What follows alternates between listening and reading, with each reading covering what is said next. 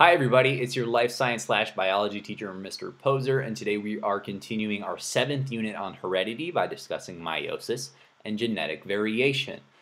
So where we are here is that we defined meiosis. We briefly talked about meiosis at the end of our last video as being a type of cell division that produces gametes. And if you remember what gametes are from the last video, chromosomes and inheritance, well, you can go back and watch it. But for simplicity's sake here, I'll just tell you, gametes are sperm and egg cells. And how sexual reproduction occurs, well, it's the fusion of sperm and egg, right? Each one of these cells is haploid and has one set of chromosomes. And when they combine together to form a zygote, it's called, which will eventually become, a person, that cell is diploid, meaning it has 2 chromosomes here. Okay, so that's the whole point of meiosis, is reproduction here. But what the other part of this video is, well, what this video is about today, is that we're going to talk about how meiosis happens, how we're able to get those 4 haploid gametes, those sperm and egg cells. Here, just let me turn off my Wi-Fi really quick. Thank you. How we're able to get those gametes and how it produces what's called genetic variation. How is everybody different from one another? How do siblings become different from one another? How do organisms become slightly varied in very, very small ways? Because that's going to lay the groundwork for us talking about natural selection and evolution in our next unit. So genetic variation is one of the most important concepts in all of biology, in my humble opinion. Okay, so I'm going to start us off with this question here. 50% of your genes come from your biological mother, and 50% of your genes come from your biological father. If your siblings have the same mother and father, why aren't you exactly like them? And this is actually something that I've thought about before I really took any biology classes, was that, okay, I have an older brother, we have the same mom and the same dad. Why aren't we identical? Aren't we both a mix of both mom and dad? Well, why aren't we identical if we're both 50-50? Well, meiosis, it really is the reason why, and it can be found out from studying studying how genetic variation is produced in meiosis by making these sperm and egg cells. Okay, so this is what meiosis is. We wrote this down in our last video too, but here it is again for posterity's sake here. It's cell division that produces 4 haploid gametes from 1 diploid cell. And we can split it up into 2 stages here. So we're ending up with 4 cells at the end of meiosis rather than 2 at the end of mitosis, right? So recall way back in, I think it was Unit 5 on the cell cycle, we talked about mitosis. 1 cell copying all of its DNA, condensing it into chromosomes, moving it to the middle, and splitting up into 2 cells that are exactly identical, daughter cells here. This time we have 4, right? So this means we have to split not once, but twice. We have to split 2 times in order to get 4 cells, because 1 times 2 is 2, and 2 times 2 is 4, right? So we have to split this up into 2 main stages. I would say maybe even 3 stages. But the 2 stages of meiosis are meiosis 1 and meiosis 2. How appropriate, right? And what's happening here is that we are halving the number of chromosomes. We're cutting it in half, right? So if a diploid cell has, say, for example, 6 chromosomes, a haploid cell is going to have 3. And this picture over right beneath my face here is a really good example. It's a really good overview of what meiosis looks like. Okay, here's our original cell. It is diploid. We got 2 homologous pairs here. And then, excuse me. And then during interphase, or more specifically during S phase of the cell cycle, these chromosomes are copied and they form these pairs here called sister chromatids.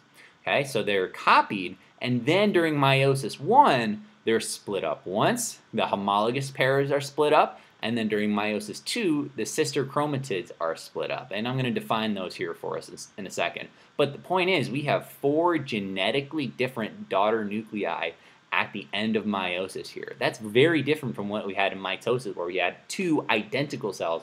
Now we have 4 slightly genetically different gametes over here. Okay, so this is going to be very important when it comes to the next couple units. All right, but let me define those 2 terms for you that we were just discussing. Chromosomes that are exact copies of one another are called sister chromatids. Okay, so this is when in S phase, this is what we're forming when a chromosome makes a copy of itself, when DNA copies itself, right? It's called those are called sister chromatids. And what we defined in our last video was homologous chromosomes, right? And homologous chromosomes are 2 chromosomes that have the same size, same shape. We can put put them together on a karyotype, right? But homologous chromosomes come from each parent, right? You have 23 pairs of chromosomes, right? So let's just say your chromosome 1, you got one chromosome number 1 from dad, and you got one number 1 chromosome from mom, right? And those are homologous. Okay, so this picture here, again, does a really good job kind of summarizing the differences between homologous chromosomes and sister chromatids, right? So this blue one, let's just say we got it from, or I don't know, whoever this is, got this from their dad, and the pink one, they got it from mom, not to assign colors to sex, but I'm just throwing out an example, okay? But these are homologous chromosomes, same size, same shape, they're just chromosome number 1, right? But then after DNA replication occurs, after this S phase occurs during interphase, right, we have two what are called sister chromatids. We have two blue ones now, and these two copies of each other are called sister chromatids. And same with these two pink ones. These are also sister chromatids. Now what we have are two homologous pairs. Okay, we have a pair of chromosomes here and a pair of chromosomes there. They are homologous, but the sister chromatids are what forms after that DNA has been copied. Okay, so these are copies of each other, the blue and the blue and the pink and the pink, but the blue and the pink together are what we call homologous chromosomes. Okay, so that's going to be important to note when we're talking about the different phases of meiosis here, because a simple way to put it is that meiosis 1 splits apart homologous chromosomes, and meiosis 2 splits apart the sister chromatids. Okay, so here's this first bullet point. Before meiosis, the S phase duplicates the chromosomes, right? So in this picture that I drew down here, this is a diploid cell with duplicated chromosomes, right? So these kind of X shapes is what they form after S phase, and these chromosomes have been duplicated or replicated or copied. Any one of those words applies, okay? But this is what they look like with duplicated chromosomes. Then the first stage of meiosis here, meiosis 1, produces two haploid cells with duplicated chromosomes. Okay, so check it out. Let's just say red and green here are homologous and blue and yellow are homologous. Now during meiosis 1, check it out. Those homologous pairs are split up. I'm going to add that actually right here. Ready? Homologous pairs. This pairs are split up. Okay, that's going to be important to note there. All right, so we've split up our homologous pairs, and we have two haploid cells with duplicated chromosomes after meiosis 1. Okay, but what about meiosis 2? Well, we're going to get there. Okay, check it out. Here's meiosis 2. We split the copied chromosomes, which are also called, I'm going to put that in here, sister chromatids, producing a total of 4 haploid cells. So check it out. These homologous pairs are already split at the end of meiosis 1. Now they're split again, they divide again during meiosis 2, so that all 4 of these have one set of chromosomes, right? They have they have one set only as a result of this these copied pairs splitting again. Okay, so this is meiosis 2. All right, if we were to sum meiosis up, it'd be okay. Chromosomes are copied, then the homologous pairs split, then the sister chromatids split. That's how easy that we can get when it comes to describing how meiosis works, right? And here's another picture just to give us a broad overview here. Number 1, this is where we start. We have some homologous chromosomes here, but they're not duplicated yet. Then step 1 is that they're duplicated. And then step 2, they start to get paired up. Number 3 here, check it out. We got something funky going on here. The pink and the gray chromosomes are kind of like mixing together. That's what we call crossing over, right? And then step number 4, the homologous pairs separate. Okay, here's our homologous pairs separating. Then meiosis 2, the sister chromatids separate, and there it is. We end up with 4 genetically different, genetically varied gamete cells, right? So these could be sperm cells, these could be egg cells, but it doesn't matter. They are haploid. They have one set of chromosomes. Okay, and they're genetically different from one another. That is huge. Okay, so here's we're gonna make a kind of modified Venn diagram here. Differences and similarities between meiosis and mitosis. And if you can catch a few, if you remember what mitosis is about, and you're listening and taking notes on the first part of this video, then you might be able to already tell the difference between meiosis and mitosis. If not, give it a shot and pause this video and we'll come back to it. But I'm going to press forward here if y'all don't mind. Okay, so check it out. Let's compare and contrast these two. In meiosis, as we were just looking at, there's 4 cells are produced. During mitosis, there's only 2 cells, right? The daughter cells at the end of meiosis are haploid. At the end of mitosis, they're diploid. In meiosis, these are gametes or sex cells, right? So these could be sperm cells or egg cells that will fuse to form a zygote, all that stuff. Mitosis is somatic cells, right? So this is how growth and repair occurs, right? If I get a boo-boo on my arm, cells will divide and it will eventually heal that wound, right? Or how do you grow up? It's from cell division. Okay, we talked about that way back in Unit 5, right? Well, we talked about it a lot. Okay, meiosis has 2 divisions. Okay, we split from 1 to 2, and then we split from 2 to 4. Okay, in meiosis, in mitosis, we only go from 1 to 2, so that's 1 division. Meiosis, and this is the biggest one here. This is the biggest one. Meiosis produces genetically unique cells, meaning that they're all slightly different from each other in terms of their DNA. And mitosis produces genetically identical cells. Okay, identical, meaning that there's no difference in their chromosomes. And finally, for both, well, they're both types of cell division, and they're both essential for growth and reproduction. Okay, so that will be important to know when it comes to, well, getting down to the basics between meiosis and mitosis here. Okay, so the last part of this video, we're going to talk about how meiosis is able to produce genetic variation. Okay, and the whole reason that, human beings and other complex organisms like ourselves, anything typically multicellular and eukaryote, or eukaryotic, I should say, are slightly different from one another. This is the reason why. Okay, meiosis and sexual reproduction, which is the combination of gametes to form a new organism, that should say, not organisms, increase genetic variation. And genetic variation is the differences, oh, now my highlighting's off, differences in genetic material between individuals. Okay, so you and I are not identical. We have slightly different genes. And guess what? You and everybody else that has ever existed or will ever exist has slightly genetically varied here. Okay, so here's a good example of how these binary fission, which is the reproduction of bacteria, and mitosis produce genetically identical cells. Right? So these are how single-celled organisms divide. But we reproduce obviously through sexual reproduction, right? And we produce genetically different organisms, and meiosis is the reason why. Okay, so there's our gametes, there's our zygote. They combine to form different cells, or combine to form a genetically unique cell with a complete 2 sets of unique chromosomes, right? Okay, so the genetic variation is the key thing here. Everybody's slightly different from one another genetically. Okay, and one of the reasons why is that the distribution of homologous pairs of chromosomes during meiosis is random. Okay, so the way we split this up before, in this picture, I put red and blue together and yellow and green together. Okay, now, does it have to go red and blue and yellow and green? Absolutely not. Okay, the combinations of chromosomes going into each gamete is equally probable, right? So I could have easily, I put red and blue and yellow and green together, but I could have easily just put yellow and blue and red and green together.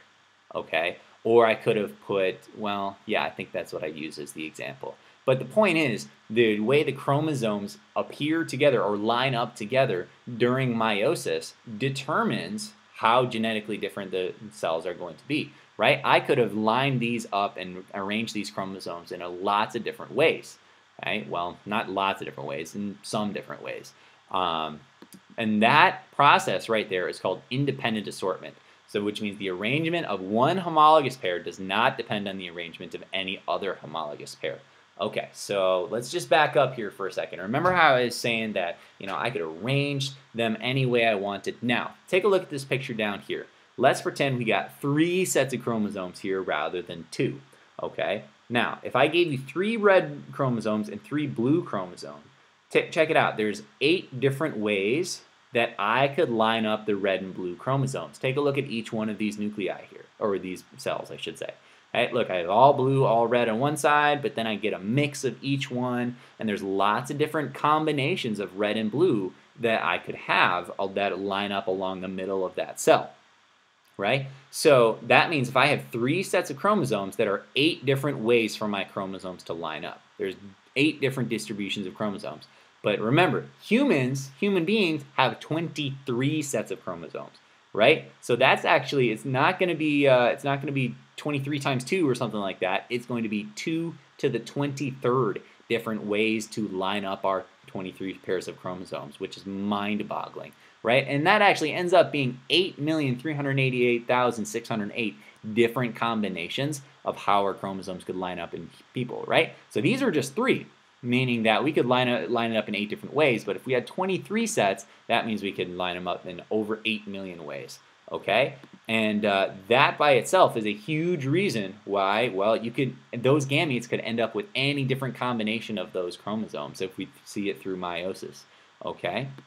The other reason why genetic variation occurs in organisms like ourselves is because of crossing over. And this picture over here, this is what I was alluding to. It's called crossing over. And that's the exchange of chromosome segments between homologous chromosomes. Some parts of chromosomes break off and reattach to other ones, right? So not only does independent assortment, the way the chromosomes arrange themselves in the cells and split up between the gametes, increase genetic variation, but sometimes the genes on the chromosomes themselves, they switch spots, okay? And we get different combinations of, like, say, pink and gray over here, different combinations of genes, so that we get none of our gametes are going to be anywhere close to each other in terms of genetic variation, right? And so crossing over results in new combinations of genes on each chromosome, and that increases genetic variation even further. Okay, and we're going to be walking through an illustrative example of this in illustrative example of this in class, and we're going to see this firsthand here if you're in my class. Okay, but here's the bottom line: crossing over and independent assortment ensure 100% guarantee that gametes produced by meiosis have a unique set of genes. Nobody's going to be genetically identical ever. If sexual reproduction is occurring and meiosis is occurring, nobody's going to be the same. These two pretty much guarantee it. I shouldn't say pretty much, they do guarantee it. Okay? The last thing that can produce genetic variation is something that we've talked about before, mutations. They also produce genetic variation by producing brand new traits, right? So an environmental change, such as, I don't know, some UV radiation or any kind of mutagen, it's called, can alter DNA, but also when DNA is being copied, there can be errors. And as we learned last unit, those can result in brand new genes. They can result in brand new proteins and drastically alter the appearance or the phenotype of an organism, like this polar bear over here. Okay? So there it is. 50% of your genes come from biological mom, 50% of genes come from biological dad. Why aren't you exactly the same? Well, you get a different combination of mom's genes and a different combination of dad's genes than any of your siblings do, unless you're an identical twin. Because of crossing over and because of independent assortment, you got a different set of mom's chromosomes and a different set of dad's chromosomes, a different combination of them than your siblings do. So this answers the question that I had as a little kid, like, why aren't me and Sam the same? Well, it's because of these two processes here. All right, that'll be it for this video. We're going to get into genetics in our next video. So let me know if you have any questions. We'll see you next time.